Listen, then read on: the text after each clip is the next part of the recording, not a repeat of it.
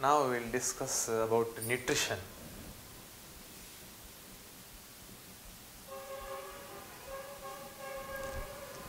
Nutrition. What is meant by nutrition? The procurement of required nutrients in the required quantities is called as nutrition.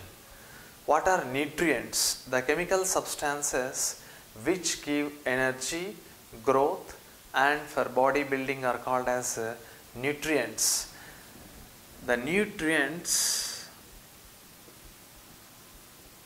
usually we can see two types. One are macronutrients, another one is micronutrients.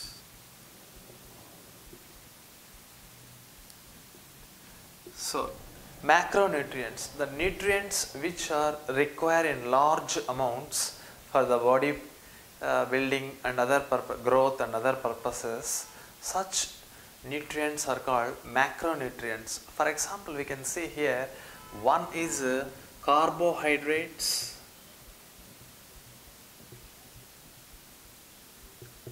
proteins,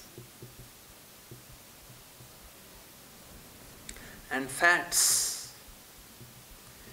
etc. These comes under macronutrients because every day we require large quantities of carbohydrates, proteins, fats for our growth and body building.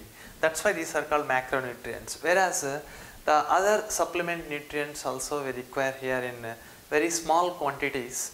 So such nutrients are called as micronutrients. Example we can take here, one is vitamins, another one is minerals.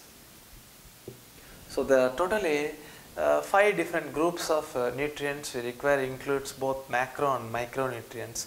These micronutrients help us to protect from various diseases, and also it gives strength to the various organs present in the body according to their functioning. So let us say we have majorly we can draw from all this 5 different type of nutrients. One is carbohydrates, so proteins,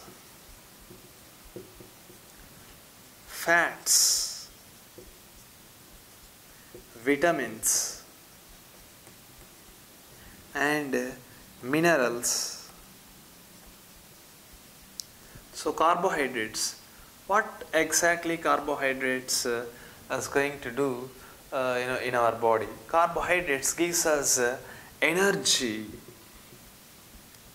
in the form of ATP, adenosine triphosphate.